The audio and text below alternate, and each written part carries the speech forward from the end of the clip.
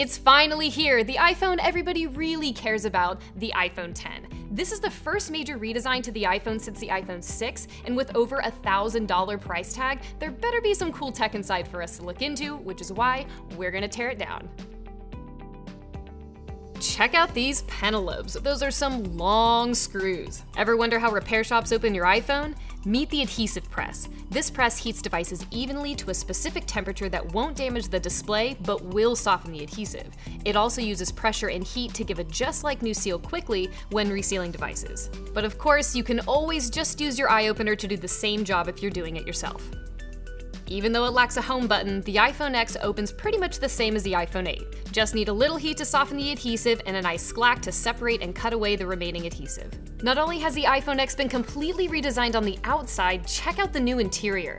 The logic board is way smaller, the battery is a completely different shape, and it now just has one big bracket covering the display connectors. It does still have those annoying tri-point screws. Apple has neatly arranged all the connectors in a row like a highway of board connectors. It's incredibly elegant and very space efficient. The degree of consolidation for functionality here is unprecedented. The Apple Watch is the only other device that we've seen that's come this close. All this miniaturization was necessary to free up volume for a larger battery. With the display separated, we're interestingly left with the front-facing camera still attached to the board side of the phone. Previously, the front-facing camera was integrated into the display assembly. The display is a 5.8-inch all-screen OLED display. Apple calls it Super Retina HD, 2436 by 1125 resolution at 458 ppi. There's a beefy bracket and some foam adhesive holding the rear cameras in place. These cameras must really need to stay put to work their magic in features like portrait mode. These are two 12-megapixel cameras, one wide angle and one telephoto, and they both rock optical image stabilization. Next out is the tiny logic board. This board is incredibly space efficient with a footprint of about 70% of the one in the iPhone 8 Plus. How did Apple put even more tech into that tiny of a board? By folding it in half, of course. The two halves are soldered together, so we got some help from our hosts at CircuitWise and their super legit hot air rework station to separate the layers. The iPhone X logic board is the first double-layered board we've seen in an iPhone since the very first one.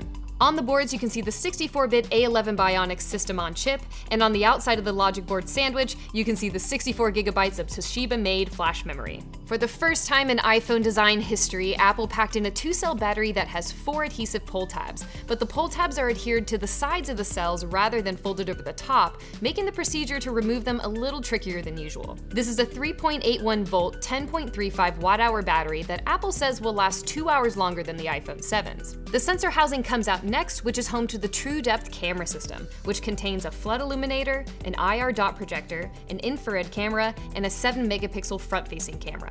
If you want to learn more about Face ID, check out our recent video where we explain how all of those components work together. We're left with just a few more parts in this phone. The speaker, Taptic engine, and lightning connector all come out, leaving us with the Qi wireless charging coil. With our phone completely disassembled, it's time to talk repairability. The iPhone X scored a 6 out of 10.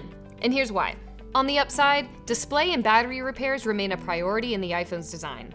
A cracked display can be replaced without removing biometric Face ID hardware. Liberal use of screws is preferable to glue, but you'll have to bring your Apple-specific drivers, pentalobe and tri-point, in addition to a standard Phillips. Waterproofing measures complicate some repairs but make difficult water damage repairs less likely. But on the downside, fussy cables tie unrelated components together into complex assemblies, and glass on the front and back doubles the likelihood of drop damage. And if the back glass breaks, you'll be removing every component and replacing the entire chassis. That's all for this teardown. Comment below with your thoughts on the iPhone X and hit that subscribe button so you have all the latest repair videos in your back pocket for your next fix. I'll see you next time.